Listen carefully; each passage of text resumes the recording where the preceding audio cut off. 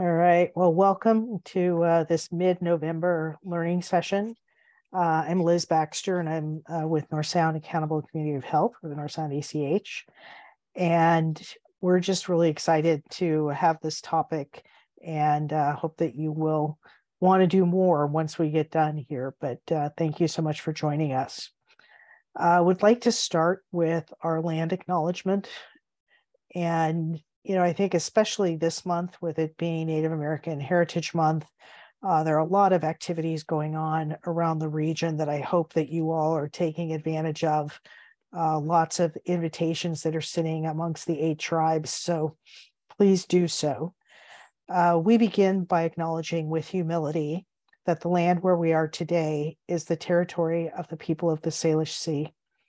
Their presence is imbued in the waterways, shorelines, valleys, and mountains of the traditional homelands of the Coast Salish people since time immemorial. And then, as always, we have this link down at the bottom of the slide that is a way for you to go and see what land that you were on, whether it's where you are today or where you've been in the past. It's kept going by a nonprofit up in British Columbia, and it just has been a really great resource for us. I'm going to get to share a couple of housekeeping items. And so one of the things we want you to do is in the chat, if you will introduce yourself, your name, your pronouns, your organization. We're going to be using the chat function throughout the session. But we are going to be using the Q&A function if, as Milenko is speaking, if you've got a question that just kind of pops up, if you'll put it in the Q&A, then we won't have to go back and kind of look through the chat to see where in that scroll did I remember seeing a really important question. So you can use that as you're looking at your bar down at the bottom of the screen. You can see the raise hand function. We'll be using that later on. There is a button for interpretation. We do have some participants today who asked for an interpreter. We have 2 interpreters that are going to be working with us, so you can use that button to make sure that you actually can get to listen to the session in Spanish if that's the choice that you have. So just make sure you take a look at that. I feel like even after 4 years, I'm still finding like, oh my gosh, I didn't know there was that button on Zoom. So hoping that we're all kind of learning together. And then lastly, even though you're going to have like this screen with slides and such, if when you are talking, if you could go ahead and have yourself on screen, on camera, that way we'll get to enjoy seeing you as well as listening to you. So thank you for that. The meeting is being recorded, and one of the things that I've been asked to do, because we always save it to the very last slide, is to just ask you to get ready to fill out the post-session survey. It's a really great way for us to not only hear how this session went, but for us to think about topics that we should be looking at as we move into 2024, believe it or not. It's amazing. And so those are kind of the housekeeping pieces. So I get the joy and honor of telling you a little bit about why we asked Milenko Matanovic to join us today. I have spent probably 25, 30 years doing community engagement sessions, most of it in Oregon. And throughout the last couple of years, we have had many conversations about how are we doing around facilitation? I think COVID, social justice issues have just brought some really challenging conversations to play. And we're always trying to figure out how do we learn from people who are in the communities that we work with. And I got introduced to Milenko, I want to say like maybe 7-ish years ago, when the Pomegranate Institute was doing trainings around community engagement and facilitation, and a couple of our staff joined that. And so about, I'm going to say maybe a year plus ago, because Milenko, I think you joined us in the last January and the last August convenings, we have been talking with Milenko about how we can see this as a capacity building opportunity for all the partners who are part of the Collaborative Action Network. And Milenko agreed to come on and work with us and be on this journey with us. And I'm going to let Milenko tell you a little bit about his background specifically, but, you know, just so grateful that we have somebody who doesn't necessarily see this as a training and then we're done, but really a journey that we're all on to try and become better engaged with the communities that we work with. So Milenko, with that, I'm going to turn it to you, and thank you again so much for joining us. Thank you, Liz. There you go. I'm delighted to be here, and I must confess that I prefer to see people eye to eye, face to face, but we'll do our best. We'll do our best today. So as a way of introduction and following up on Liz's statement, I believe we are all in a kindergarten trying to learn what a collaborative democracy feels like and is like, and that we need to change some habits and protocols to achieve that goal. Joy, if you can shift to the next slide, please. My background is combining art with community engagement. So a long time ago in former Yugoslavia, now Slovenia, where I come from, I was worked as an artist, came to the United States, and then eventually started a nonprofit called Pomegranate Center. And one of the main programs was to create spaces that you see on this slide. The methodology was that community members would tell us what needs they have, what ought to happen in a particular space. Usually the space was either neglected or misused by crime, prostitution, drug dealing.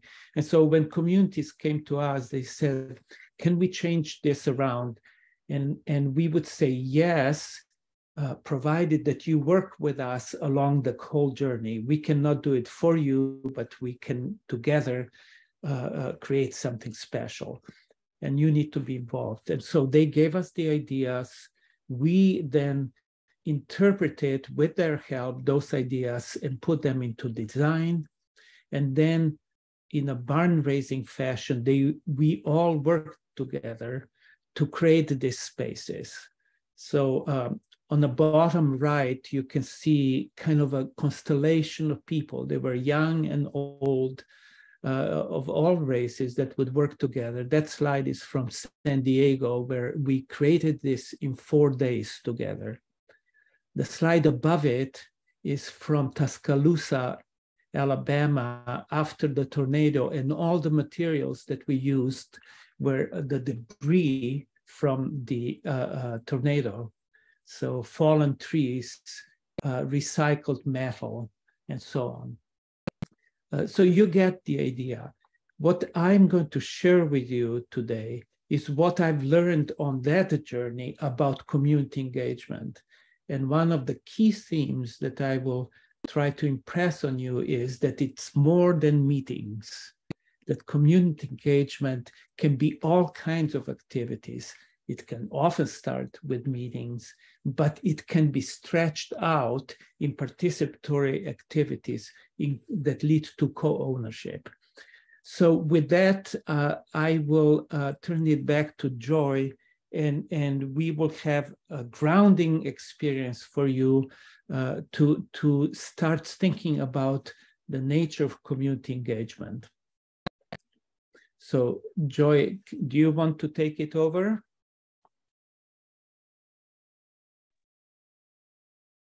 Absolutely. So we have a Mentimeter question for us. I believe our groups have gotten to do these a couple of times before.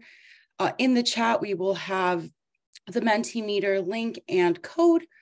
And then a couple of minutes afterwards, Milenko is going to take it right back over so we can look at responses and expand and maybe see what kind of questions come up.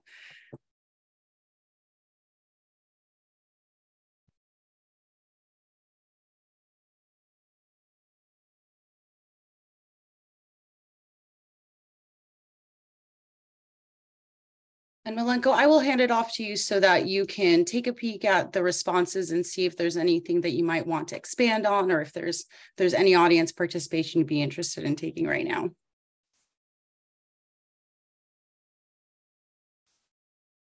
I would like to also, there are lots of comments that I see here that are kind of showing the joyful side of community engagement. I wonder if some of you also have a more challenging side where something did not work, and I would like to see your experience with that.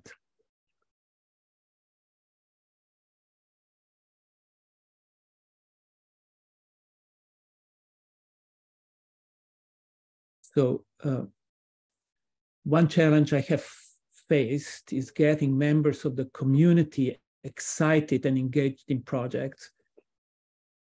My positive outcomes have come from the community members who collaborate. That's a great summary. Created new and innovative solutions, which I agree with. Community engagement, when done right, surfaces all kinds of insights.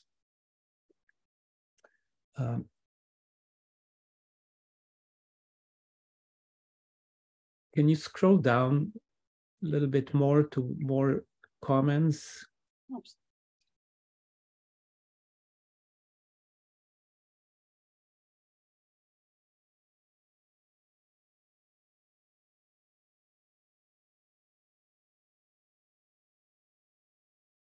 So can you stop? Individuals who come with an agenda to disrupt the work for the sake of disrupting. That I hear almost from every group that I work with. Not inviting the right people, so let's talk about that.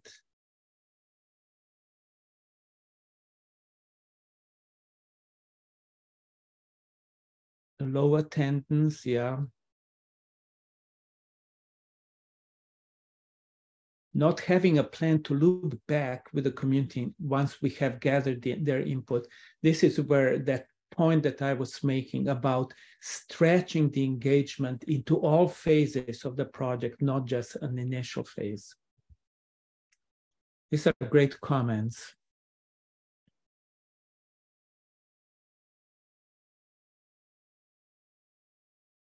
Absolutely. Milenko, let me know whenever you're ready and we can hop back into your presentation. So, Joy, let's ask a couple of people to highlight what they were saying, and I will not choose them if they can just volunteer to start this discussion.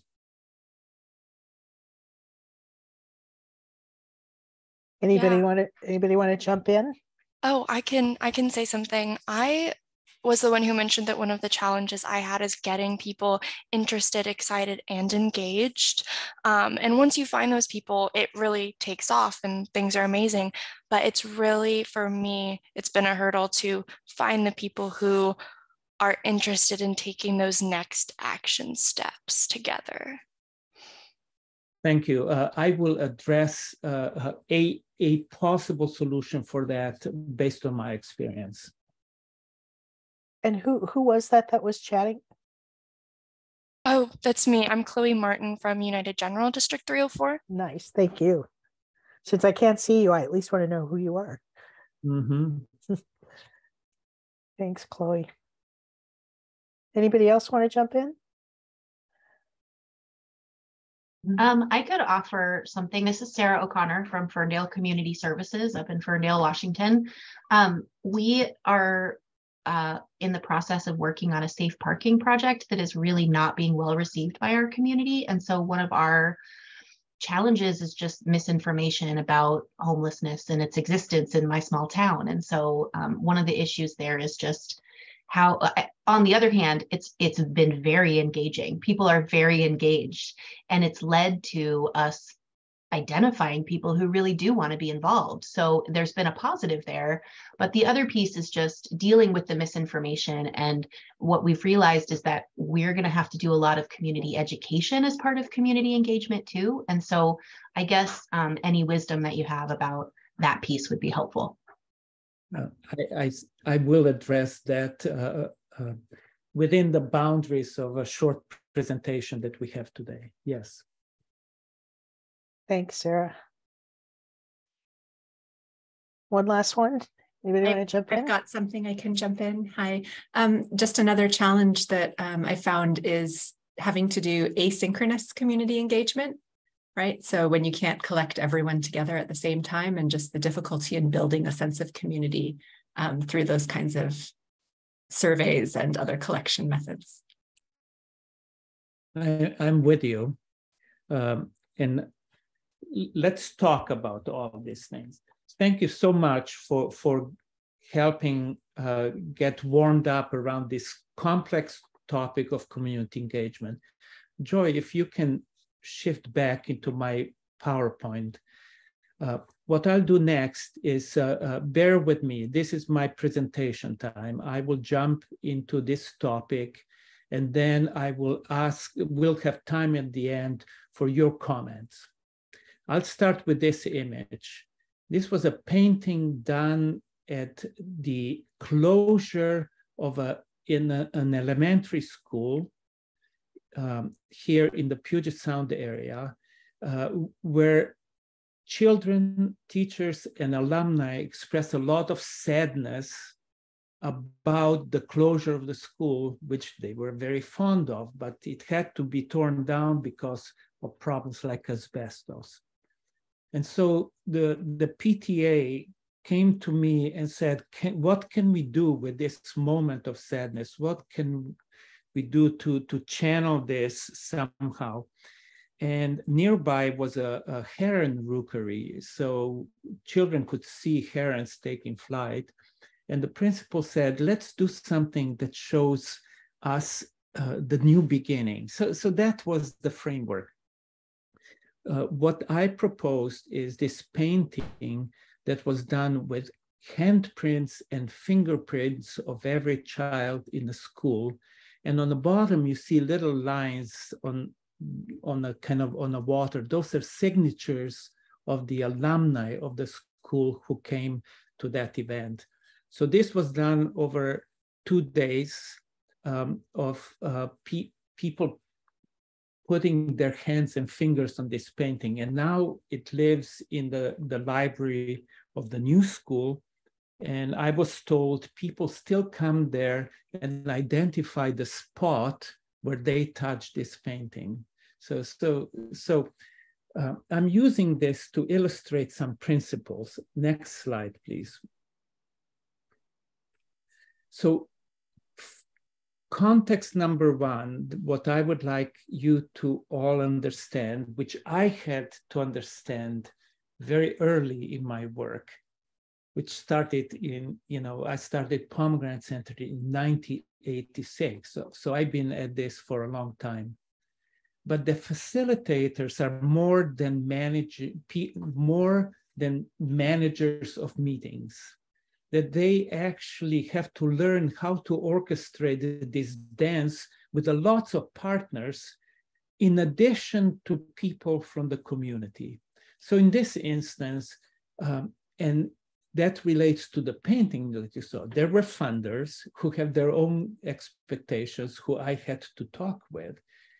There were project initiators, which was, as I told you, were children basically saying, we don't want to lose this school. Then there were experts who, like myself, artists, and there were some artists with particular sensibilities that were contrary to mine. One, I remember, said, oh, artists work alone. That's what artists are. And you're trying to get everybody involved. How do we know that the quality will still be there? Is that those kind of, all kinds of dynamics happen. The community, we had a community meeting about that, and they had their own opinions. You know, some people wanted this and some people wanted that.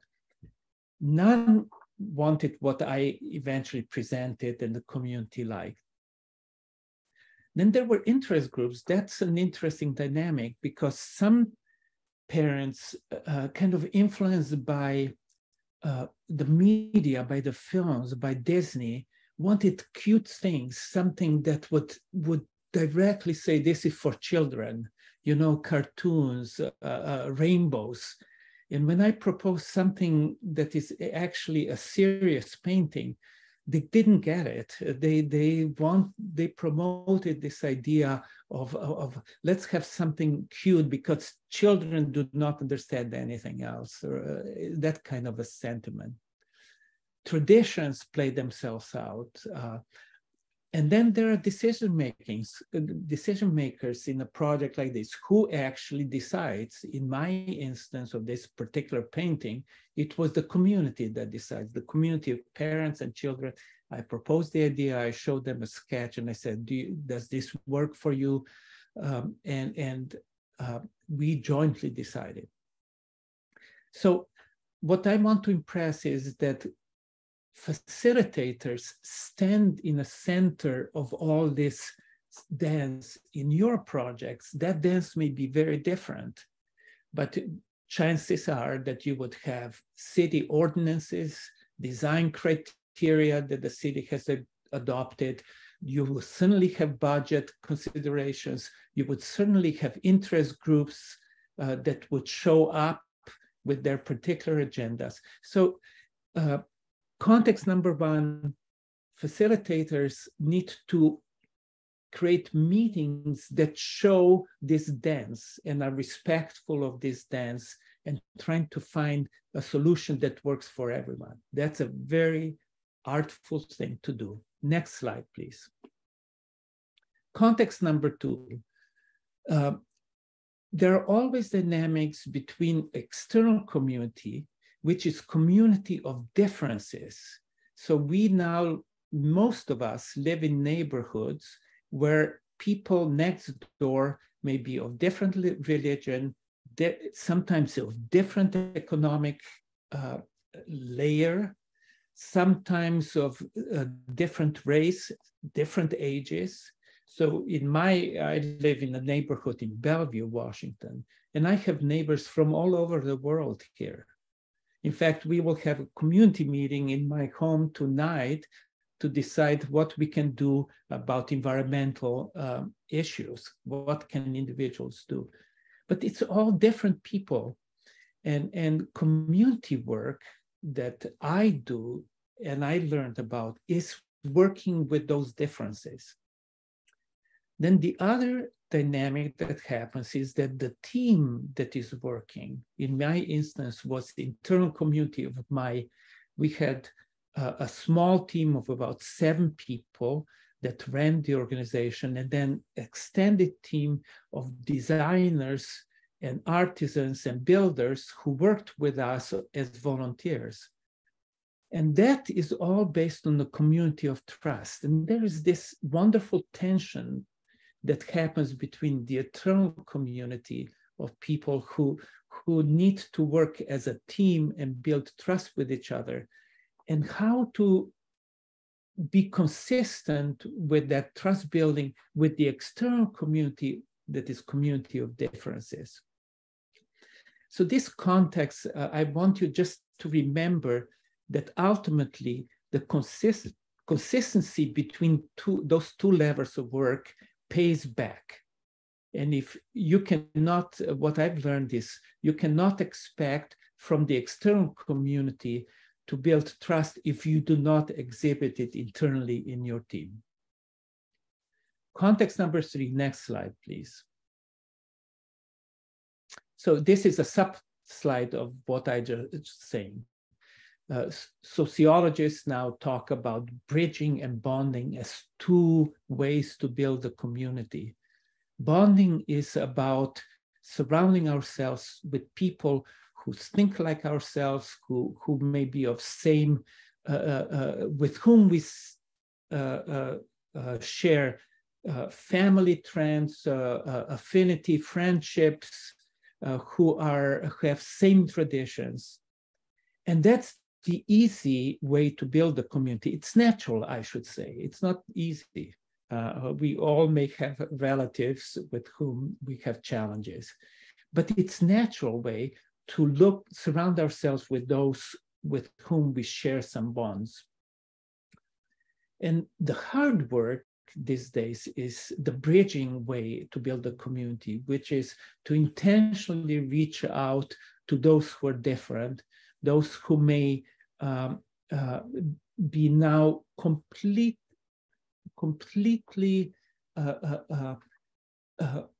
different from my comfort zone. And what now, right? And the fact is that, so as I said before, so many of us now live in communities where that is happening. And we have a tremendous opportunity, I think, to turn those differences into something useful. Now, context number 4. Next slide, please. So it's really kind of a short 4-step dance that we all find ourselves in. About this dynamic of how to deal with differences. We used to punish them and isolate people who were different in whatever way, away from those who had some more power, and we played that game very successfully and still do. We then suggested that we need to learn to tolerate differences. We then say we now need to celebrate the differences, not just tolerate them. And you are all familiar with events that happen in the spirit of those tolerations and celebrations. Progress happened. I happen to believe that now we are at the brink of a 4th step where we intentionally say what we can learn from each other. Differences to improve our society, that the collective knowledge that we have needs to be combined for us to actually make sense of what we need to do as a society, as humans, to make it work into the future. So remember these 4 kind of a contextual things as I now jump into the model that I would encourage you to think about with me. Next slide, please.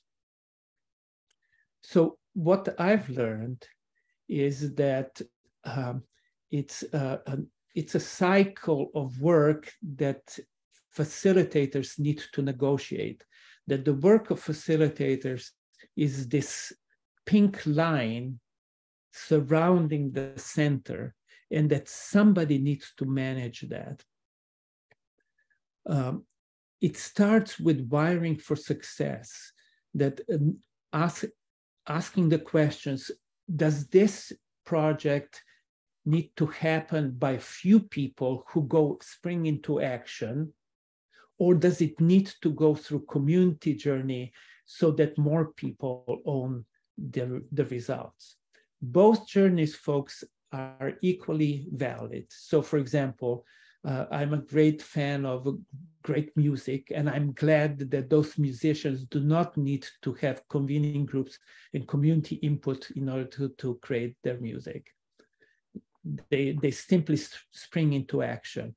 When I had heart problems with my health, I was glad that there was no focus group to decide what to do with it, that a wise doctor was able to prescribe a stent for my vein and inserted it immediately.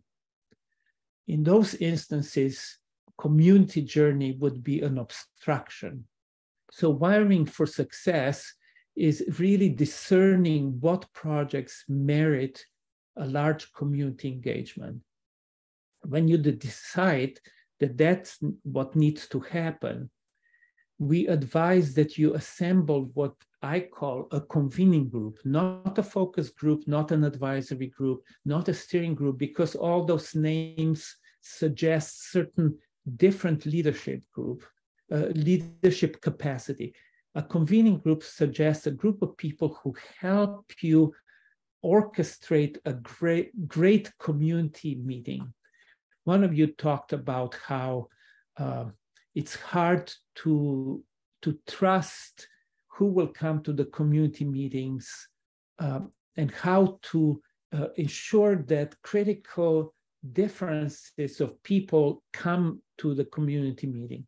Well, community convening group is one of the methods to accomplish that, because I encourage in those community projects, you assemble a group of emerging and existing leaders who represent different facets of the community, and with their help, orchestrate a powerful community meeting and ask them to outreach for the project. So they personally reach out to their networks to bring people to the community meeting. So step number 3 then is one or a series of community meetings. And in the first community meeting, I always ask people, everyone in a group, to answer the same question, and everybody has a chance to speak. This is important because I found out that without that, that meetings would be taken over by few vocal people, and everybody else would be silent. And so I would suggest certain code of behavior, how we should agree to conduct ourselves with each other, and then everybody participates. I will use an artistic image here. It's a little bit like pointillist paintings of French Impressionists who use dots to put on a canvas, and then the image emerged basically by the viewer combining those dots into an image. When you engage the community where everyone participates, something similar happens, that lots of people, you realize, will have different perspectives on the same issue. Some people look through this issue through the lens of beauty, some through equity, some through design, some through financial realities, some through community building. And I realized that all those modalities are equally valuable, and that we need to all not only present our ideas, but listen to those of others. And when that is done right, suddenly magic begins to happen, because people realize that their preferred idea is not the only one. And they need to now start thinking how to create solutions with multiple goals wired into them. So community engagement in this sense is a method of turning those differences into unified strategies. Then the design on the bottom right is that every project, once you assemble ideas, needs to be boiled down into something that is much simpler, but embodies those larger, that larger matrix of issues that you hear from the community. In my opinion, design is a little bit like making maple syrup, where 40 gallons of sap eventually make 1 gallon of syrup. So it's boiling down. It's not replacing what you heard from the community, but it means it needs to be boiled down. There is a tension that can happen between community wanting to micromanage designs. I learned that it's really useful to have a relationship of trust between the community and designers, where we ask the community to empower the designers to do this boiling down process. But the designers need to promise to bring it back to the community, so that the community has the right to say yes or no. And then all this moves into what we came to call early success, where we started to continue to engage community, but this time not around ideas, but doing something on behalf of the project. So for example, in one project, the early success was to organize a wood carving sessions to carve 2 doors leading to a future community center. So the same people who gave us ideas were now invited to work under the direction of a carver to create designs and carvings for exact dimensions of doors that would be then placed into the future building, the opening ceremony. Then it all moves into the construction building where a festival gets enacted, when the community garden gets built, when the community center gets built, and so on and so forth. And then we always encourage at the end for the key players in this journey to get together and see what they've learned and see how they can do it better next time around. Next slide, please. So I'm quickly going to deconstruct each step. Convening group is, in our recommendation, 12 to 20 members, existing and emerging leaders that represent range of expertise, lived experience, and demographic diversity. So here is an example of a picture of an exemplary convening group, and you would see high school students alongside with seniors, and you would see all kinds of expertise rolled together. And it's a mini representation of the larger community. Next slide, please. Community, in a community meetings, what I've learned, what makes it work is not to be afraid for people to uphold certain ground rules, code of conduct, because I've learned how easily the process can be hijacked by negativity and by people who have agendas different from what the purpose of the meeting and the project is about. The second element is that each project needs to have clearly defined project criteria, which is basically a list of things of what is possible with a project, giving the funding and regulations and whatnot, and what is not possible, so that you encourage people to give you ideas that are realistic, that fit in with these the project's goals. And then the third part is clear meeting structure, so that the meeting has a beginning, has a middle point, and the end. Next slide, please. So examples of ground rules that we use that everyone participates. So I would say, do you agree that in this meeting, everyone should participate, that we will refrain from blaming and complaining? So if somebody does complain, I would ask them, how can you turn that around? How do you propose something better instead? In view of new information that we may hear, do you agree to be willing to change your mind?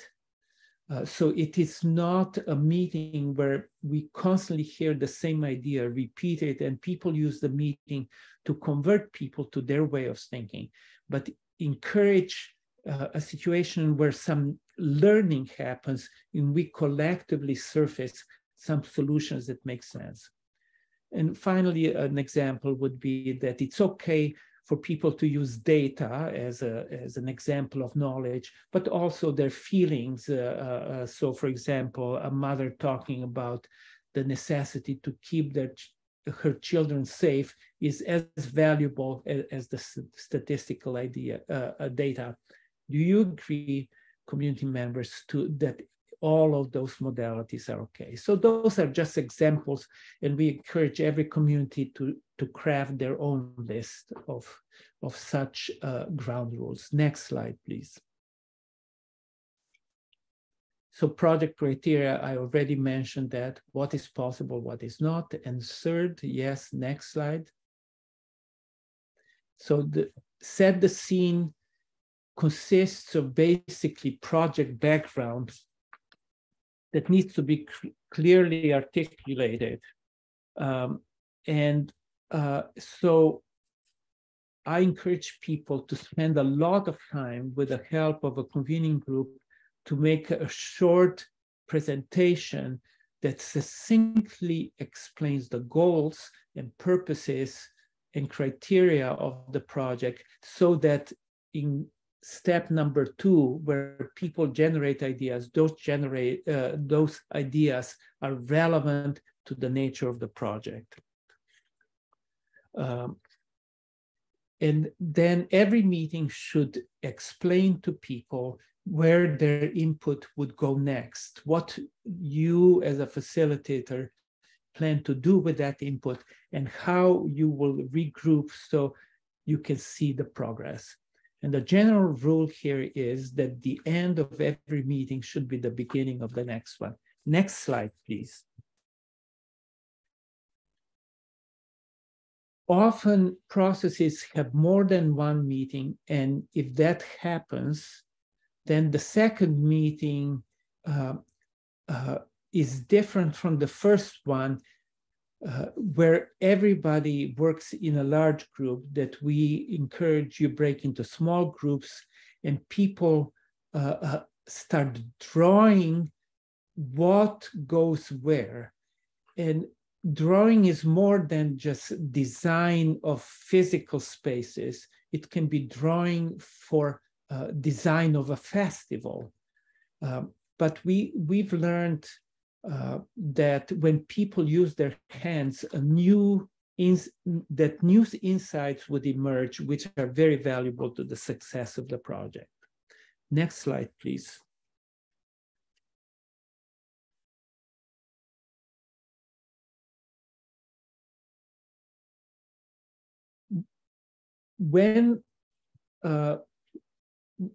So in our work, we had to design both conceptual and technical drawings for these gathering places that I showed you images of.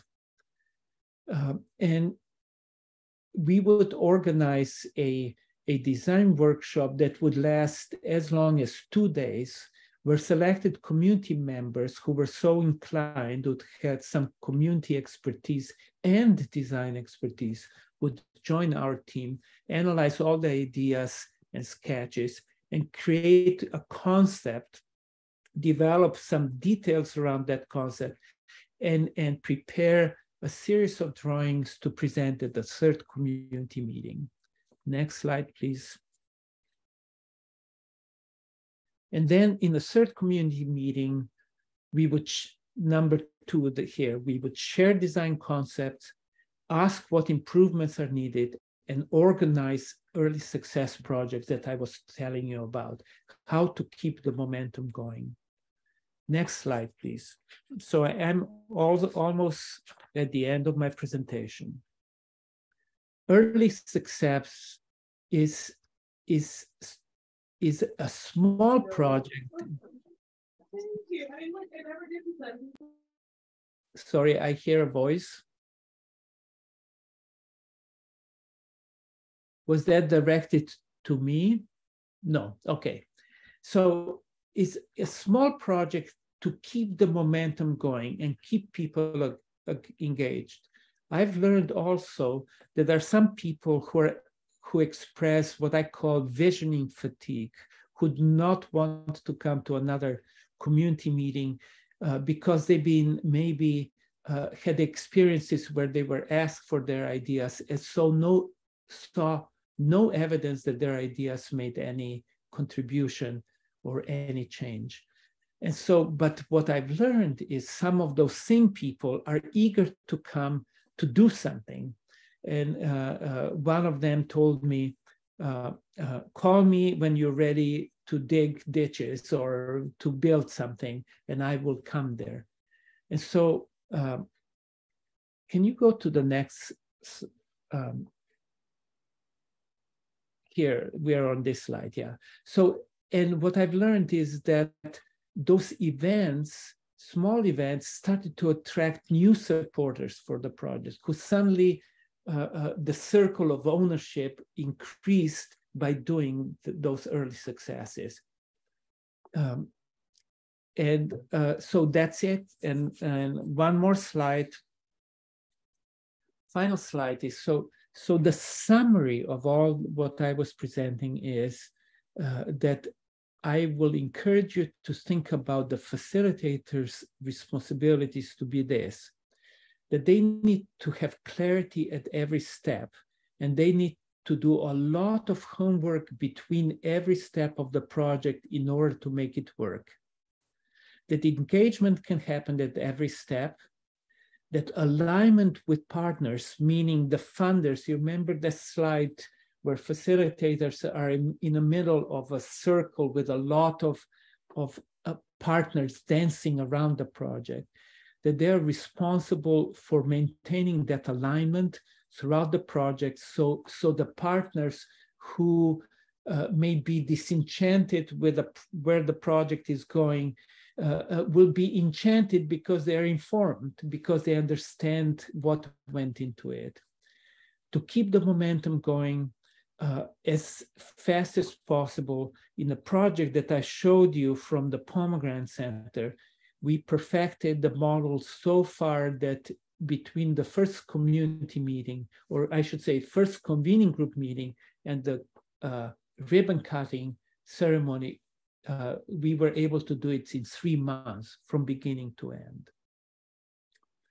That facilitators need to focus on process, not content. That's a tough one, but it ricochets back to the bridging slide versus bonding. So if facilitators focus on content and try to convince people about the right solution from the beginning, rather than let the solution emerge from the exchange between the community members, then they will suffer the consequences. Some people will pull out, other people will feel victorious that their ideas came to the top and won out, so to speak.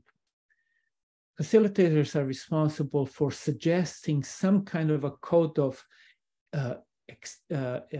conduct for the process, and not only suggest it, but protect it throughout the project.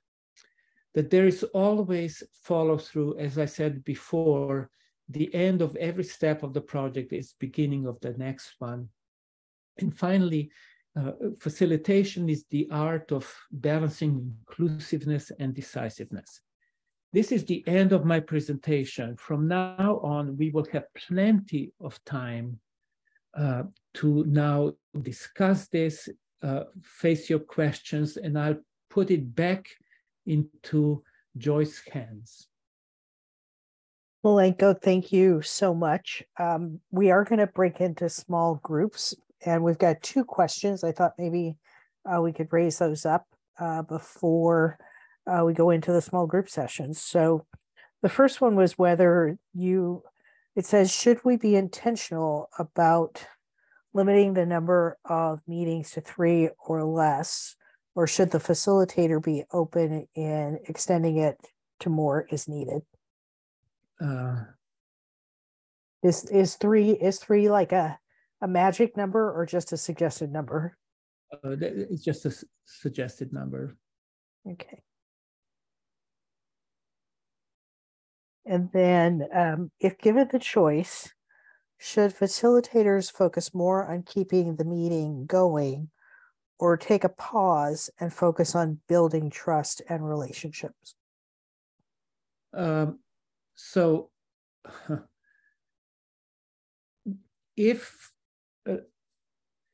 in the cycle that I was suggesting, if each step is taken carefully, you will increase the chances for the process to continue. If you sense that there are some things that will deter from that, I suggest that you create separate meetings to build trust with those who may bring disruption to the community meeting. I think ultimately the facilitator needs to do whatever she can do to focus on that community engagement part of the process, but realizing that there may be all kinds of obstacles that are on the road. And it's quite possible that in order to create maximum engagement from the community, you may need to have some smaller meetings with some groups in the community that are not ready to attend community meeting at large with full participation. Then some work needs to happen prior to that meeting. All right. And there are two more, and I'm going to hold on to them until we come out of the breakout. So Joy, can you tell me how long we've got for the breakout sessions? We're going to do 20 minutes for the breakout session. All right. Thank you. So what we're going to do is just ask you when you get into the small breakouts to like introduce yourself to each other, your name, pronouns, organization. And then you see kind of the two questions. They're also going to be in the chat and they're there. So that should hold over when you go into your small groups. And then we're going to come back and we will have more time to get to the other questions and also hear some insights from your small group discussions. Welcome back. Hi, welcome back. And I'm just watching the participant number scroll as everybody comes back into the large room. And so there were a couple of questions that were sitting, but you know, we would love to know, and we did have like 20-ish breakout rooms, so we're probably not going to go room by room. But if any of you want to just raise a hand and you want to share something surprising, maybe that came up in your discussion to share with the rest of us. So if you raise your hand, I'll just call on folks as they raise their hand. Lyndon, you're raising your hand without using the Zoom raise your hand thing. So I'm just lucky I can see you. That's because I'm old school, Liz. These are hands, okay? We get to do this still, okay? We had such a great talk that when you said about the questions, I was putting in the chat, oh, there were questions. I don't remember what the questions were we were supposed to talk about because the three of us just took off running with kind of things that are going on in our communities because you put me with Michelle up in from Queer Collective up in Bellingham, and Helen from Snohomish County Health, and oh my God, we just had an amazing discussion, and I don't even remember what the questions were, but it was a great discussion. So is there something you want to lift up from what the three of you chatted about? Collaboration, that we need partnering. And I've known that since PFLAG joined this group, is that is where the strength is and how to, I've loved the slides. I've been talking about this. And we also talked about some of the issues with collaboration, which is if you're a nonprofit and you're all volunteer, it looks a whole lot different than when you have employees who can be designated to do these kinds of collaborations. So Michelle and I were just sort of commiserating about bodies. How do you recruit bodies to work on these? There's so much need, and how do you recruit bodies to take the pressure off of one or two people in the organization? Awesome. Thanks, Lyndon. And even though Lyndon's old school, I'm going to encourage use the raise hand on Zoom since I can't see everybody. I'll be able, I don't know if you all noticed this, but if you raise your hand, you like get to the front of the picture line. So Ara, jump on in. I jumped to the top of the picture line. I know. Thanks, Liz. So I brought up two things that were kind of coming up for me. So first off, we chatted about so it seems like the meetings that we were talking about, like this seems more like what's the word, like it's heading towards a goal, like it's a short term, here's a goal, here's a purpose, these are the purpose of the community meetings, like like this presentation, but the facilitation that I do internally at CHS is more long-term. So like, it's like, oh, the community. So one of the things that I brought up that really resonated with me that was briefly mentioned, I believe, was like community agreements. Like, I think that community agreements with longer term relationship building types of meetings, that's like, oh, it's happening more habitually. We do it once a month, once every 2 weeks. Like, I think that those community agreements were so pivotal. Like, we put it into practice here at CHS.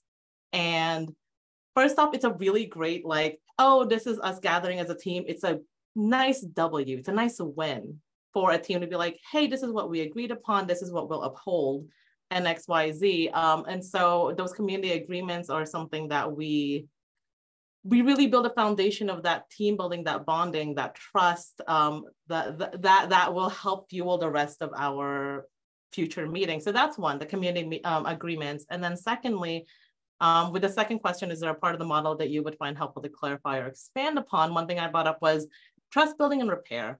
I think trust building is an incredibly, it's so subjective. Trust is really subjective.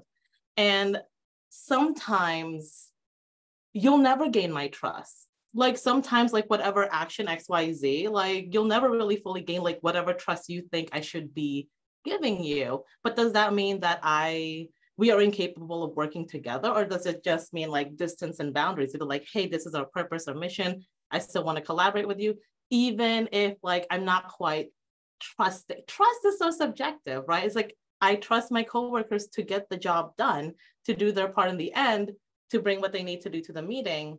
I trust that part. But like, for me, as someone from marginalized community, trust is like, you represent like a system, an oppressive system, a perspective that may be harmful towards my community. What trust can be built there? But we still need to work together. So I think trust is like one of those, and then repair, because inevitably, especially with meetings that happen more habitually, it's gonna happen. Ruptures will happen, harm will happen, oppression will happen. It's human nature for us to disagree and for things to fall apart sometimes. And so that repair work afterwards, I always love additional resources and how we can continue. How do we move past? No, I don't want to say move past. How do we acknowledge that the rupture happened? How can we come up with like different ways of finding ways of how repair can look like post? Because it's going to look different with every single relationship, every single rupture. So repair work, I think, so trust building and repair work are things that I center in my day-to-day work.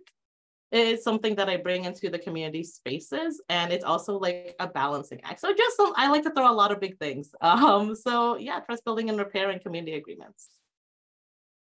Thanks, Ara. And Keiko, I see your hand. Milenko, I didn't know if there was anything you wanted to jump in on yet, or shall I just go to Keiko? Go to Keiko, please. And then all right. All right, fantastic. Keiko, go on ahead. Ara, I just wanted to say I love everything Ara says, and in our group we talked a little bit about how what I love about this method is that I really feel like it's important to start with the internal organization itself with this method, and just kind of, and that's part of those. Milenko, you've mentioned like the 50 hours of preparation for 1 hour of community meeting, but I just find this a valuable lens to kind of look internally within the organization and build that kind of iterative model of success as part of the work of presenting it to an external community. So I'm just a super big fan of this method, and going back to Ara's points about building trust, and trust is also a function of understanding too, and alignment. And so yeah, I love the way this method is also an internal method of building kind of relational trust, and also aligning of mission and values, and then it strengthens that outcome when you bring it to the external community as well. Thanks, Keiko. Jessica. Yes, thank you. There was a question that came up in our group, which was when we're convening and it turns out that there's a hidden agenda that's seeking to undermine the efforts and the collaboration that's being built. What's a way that can be addressed and unearthed and attended to, or is there a norm that should be shared or something at the beginning? I don't know. Yeah. Thank you, Jessica. And Keiko, you mentioned how Keiko took my training workshops, and I would repeat this, how important for facilitators is all the homework between every step. It does take a lot of precise homework to make it work in real time. So the dynamic is that basically you have limited time with the community to build that trust. You have much longer time to build trust with your team. And so I think working with community, my experience was that in order to get inclusion that we need in order to trust the results of the input from the community, we could not drag the process endlessly. So then the challenge is how to build that trust in a very short period of time. So in our meetings, and I alluded to that in the slides, we had 3 meetings, none of them longer than 2 hours, in which all the major decisions with the community had to be made. Why? Because we discovered that if we stretch 2 hours or 3 meetings formula, people who should be at the meeting stopped coming because they have responsibilities with their second job and their families and so on. So here's the tension then, right? How to build trust under those conditions is different than building trust with your team, where you meet every week, where you have team meetings.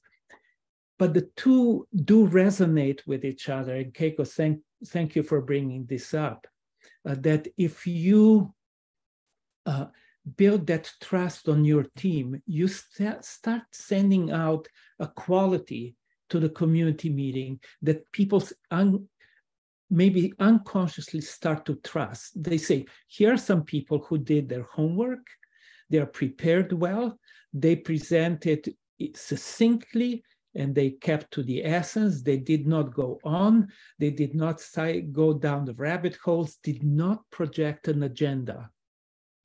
And so that's one of the golden rule of the facilitator. You need to be neutral as you facilitate, no matter what your agenda is.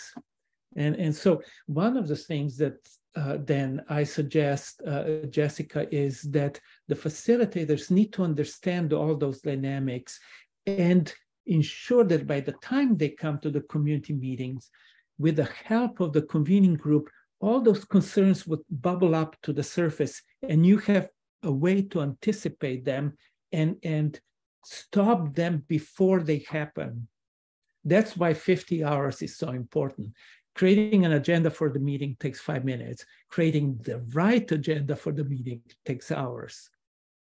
You know, and so that's one suggestion, is just taking that preparation very seriously, being neutral when you facilitate, and not betray where you want the results to be. If you already have those results in mind, don't call the community together and don't call it community engagement, call it an open house. Here's what we decided, we want to share it with you.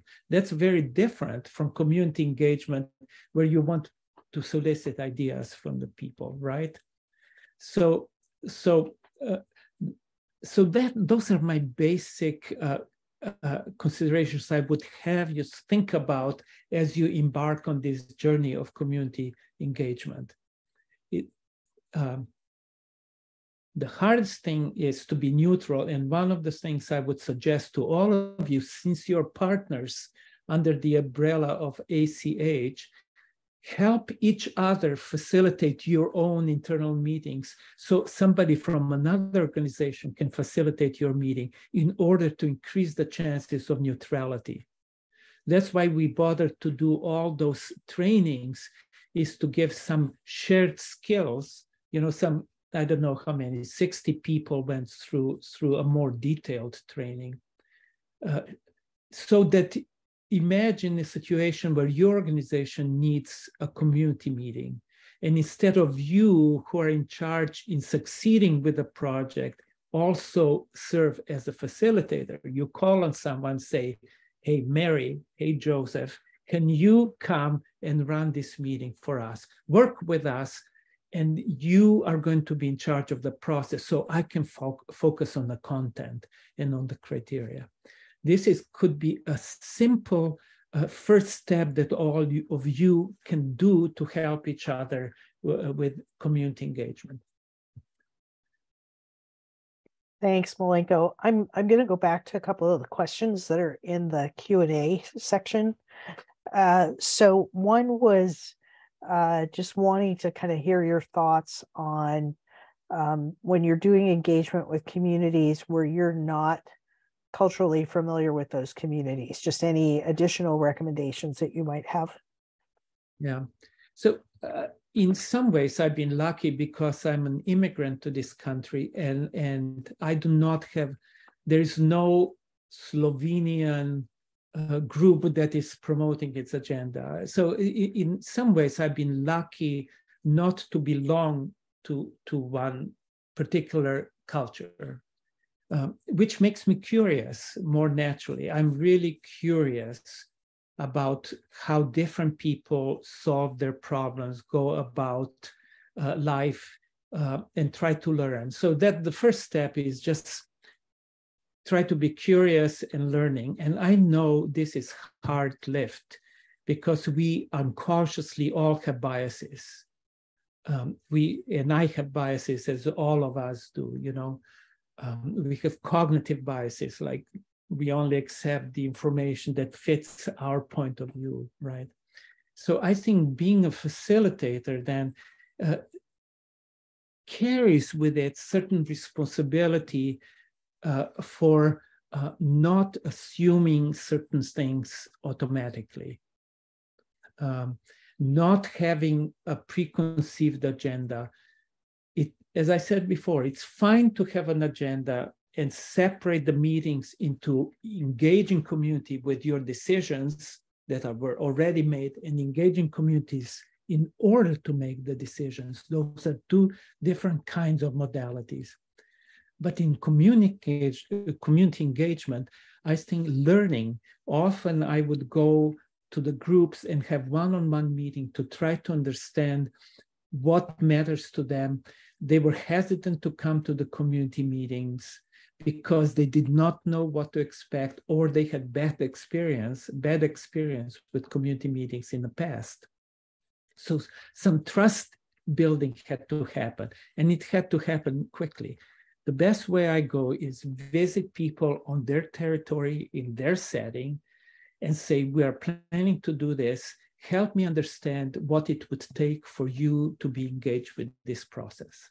And then there's some give and take. So for example, in one community in Salishan in Tacoma, very diverse housing authority community, one of the groups said, we don't ever share in a public meetings because we bring the information back to our elders who tell us where to go, and then we'll bring that information back. Now, I said, can we find a sweet spot between that modality and a community meeting where everybody can participate? So for example, can you bring your elders to that meeting? It's only 2 hours, you know, and we negotiated those solutions so that the momentum that the community requires for its indicators of success, that the momentum could be kept and decisions could still be made. You know, so I encourage you to think about that preliminary homework, those 50 hours of visiting pockets of community that would not come to the community engagement process, but you want them to come in order to trust that the solutions will work for all. So some of that homework will need to happen. Liz, I hope this is enough for what you had in. There's always more. It is. Yeah. So the next question I kind of think is how to go slow and go fast, but how to express to the convening group the importance of the meetings and engagement when the group is just ready to make decisions and go, go, go. Okay. So in my methodology, and I wrote the answer for that one. Oh, did you? The group is there to assemble the community, not to make the decisions for the community. So that's why I call it a convening group. You're convening, you're not deciding. Help us gather the community. It sounds to me that whoever wrote that question is really thinking of a small group who is that is an advisory group or a steering group or a council of some kind that's been charged to move ahead and make decisions for the community. If that is the case, then don't go to the community to bother with an additional step and make those decisions. As I said before, there are situations where that is perfectly legitimate and needed. And knowing the difference, however, is very important. Having clarity, is this a community journey or is it a journey of a small group with already fixed agenda or goals that they have determined they need to implement? So having that clarity will make a lot of difference later on. So to answer the question specifically, the convening groups should not make the decisions in a community engagement journey. The community should make the decisions, and convening group members should gather the community, help gather the community so that they can make clear decisions. Awesome. Mike Cohen, are you still on? And maybe you want to jump in and talk about your question?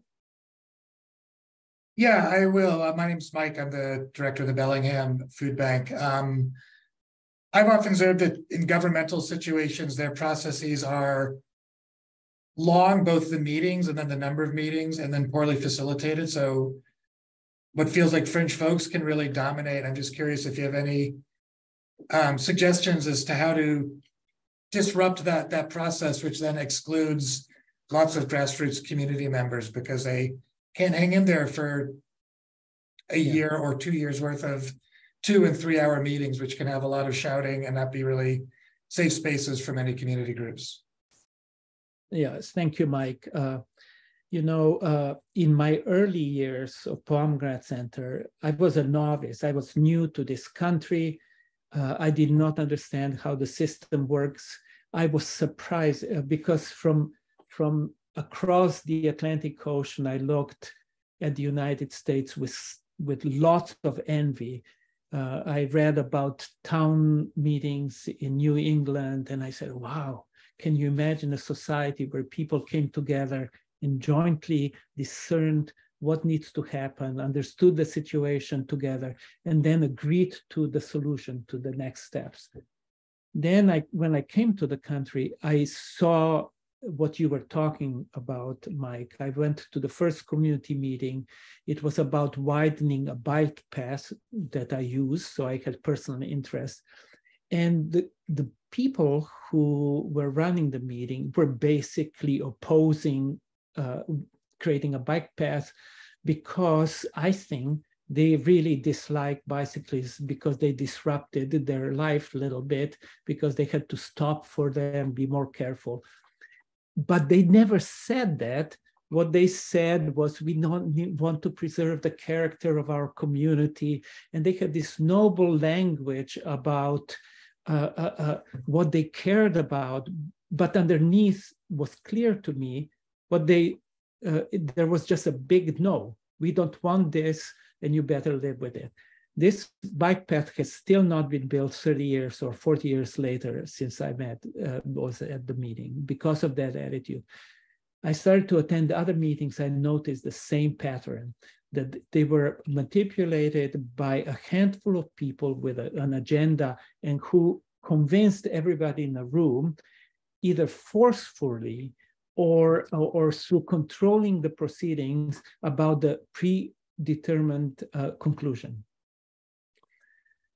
That's one of the reasons why I started Pomegranate Center. Say, wait a minute, my idealism that I had about democracy, where is it? How come that this is not working in what I consider to be a birthplace of participatory democracy and collaborative democracy?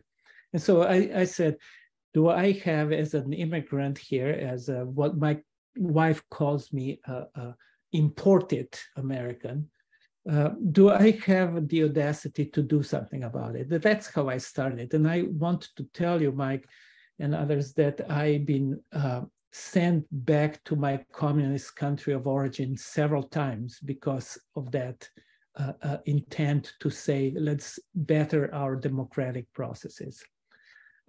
So those people exist, and people with agendas exist.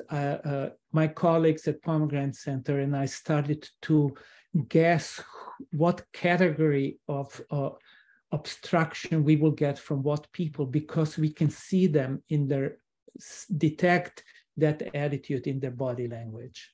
And so we saw the naysayers, we saw the curmudgeons, we saw the conspiracy theorists, we saw people who talked forever, long-winded people who felt that they deserve more time than other people and would take forever to make a point. A lot of our ground rules or code of conduct came because we saw how easily community engagement could be hijacked by those people. And now how to equalize the field. So a simple ground rule. Do you agree that everybody participates? Allows me to say to a long-winded person, say, you know, we agree that everybody needs to participate in this meeting. I will go to the next person. I'm concerned that if everybody takes the same amount of time, we will not hear from some people. Can you come to the point? What is your suggestion to the question that we're asking tonight? I had maybe 3-4 instances where people were so offended by me doing that they walked out. But after they walked out and their footsteps were not heard there anymore, everybody burst into applause because that person was a nuisance forever in their community. So I hurt one person's feeling, but everybody was rejoiced that I suggested we could do better. So Mike, I don't know if that begins to answer it, but as I said in my presentation, there's 3 ingredients to a successful community meeting. One is this code of conduct, what we should expect from each other. Second is clear criteria. In other words, what are we debating? What is the goal? Which gives you as a facilitator the right to say, this is a legitimate concern, but not for tonight. Let's put it in a parking lot of issues. Let's talk with a city council person later on, or city manager, but tonight we cannot do with a garbage disposal questions. This is about community center. We're discussing that. And have that, that's what I mean by protecting the structure of the meeting. And the third one is this clarity of the structure. First, I'll explain the project. Second, we'll ask everyone to participate, and then we'll tell you the next steps. Every meeting, whether there is a staff meeting or a board meeting or a community meeting, should have that structure. Those are some of the tools I would encourage you to utilize to minimize that hijacking that can happen now so naturally, and it's happening on a national level in national politics that many of us think that's what democracy is. I happen to think that that's the opposite of the ideal of collaborative democracy, which we are striving for. Thanks so much, Milenko. And I know that we've got other additional questions. I'm wondering if you'd be willing to maybe put some thoughts in writing that we can send out for the questions that we haven't gotten to. Yeah, I'll be glad to do that. All right. Thank you so much. for those who don't know, I know some of you took part in the trainings that we had set up, but Milenko does this over 2 days, which gives people a lot of time to practice. And then we asked Milenko to do it in a half day. And now I feel like we asked you to cover a lot of ground in an hour. But I just want you all to remember that we are willing, we the ACH, to continue to support this access to this training and practicing, because we think it's an incredibly important skill set for the partners to be a part of. So just Milenko, thank you for being on this journey with us and continuing to help us all learn. So reminders, and Natalie, I know you put it in the chat a little while ago, but I'm wondering if you could put the feedback survey in the chat again. I would really love for you all to give us your thoughts. Just a reminder, we kind of have a window of time that we're looking at for our January convening. So we hope to see you all there, still finalizing the location, but again, it'll be in that kind of central to the 5-county region location. We're looking at either the 22nd and 23rd or the 23rd and 24th. I believe those are the dates. It's like the Tuesday, Wednesday, or Wednesday, Thursday of that week in January. And just, really excited to continue working with you all. And as you see more details, they'll be in all of the newsletters and such. And also want to just point you to our resource library, where there are links to recordings from the learning sessions, slide decks that get used. And as soon as we get the recording kind of done and cleaned up, this session will be there as well. So with that, I just want to thank you all for carving out a piece of your day to be with us. And if you have ideas for future learning sessions, we'd love to hear those too. So you can always contact us at team@northsoundach.org. And thank you all. Just so much appreciation and gratitude.